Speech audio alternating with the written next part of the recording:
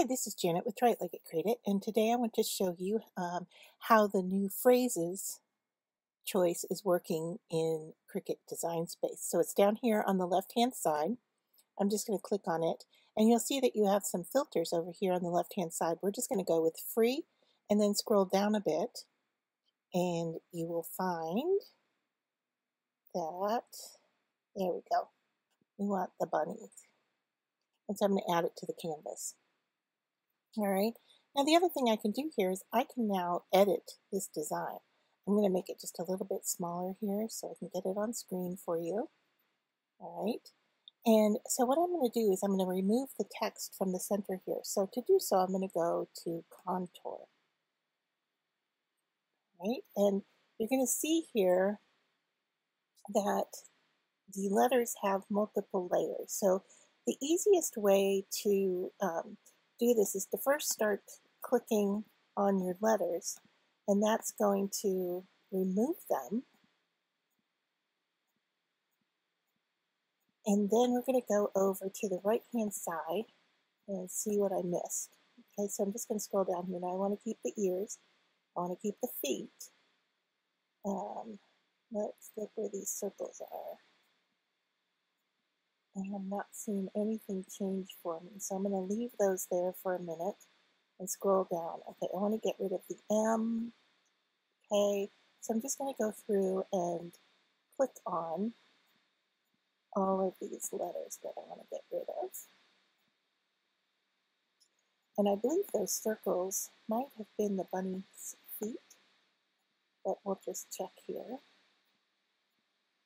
And the nice thing about it is that we can go to the desktop and check, and then also come back here to the contour. So I want to just make sure I've gotten rid of all of these, and these are the dots on the eyes, and these are the centers of letters. And I should have another center of the G somewhere. Let me see if I can find that.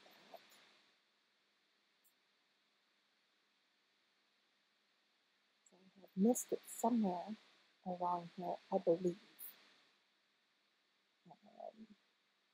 All right, let's just close this and take a look here. Okay, we're good to go.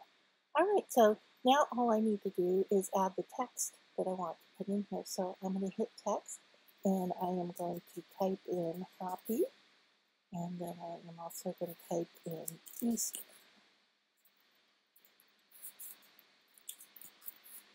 And then I'm going to just move them where I want in this space, and you can see that they're a little too big. So I'm going to do a shift click to get both and make them a little bit smaller, and go back to placing them here.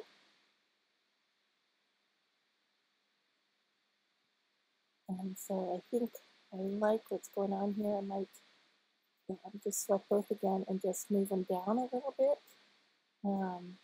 So just kind of seeing how it plays out.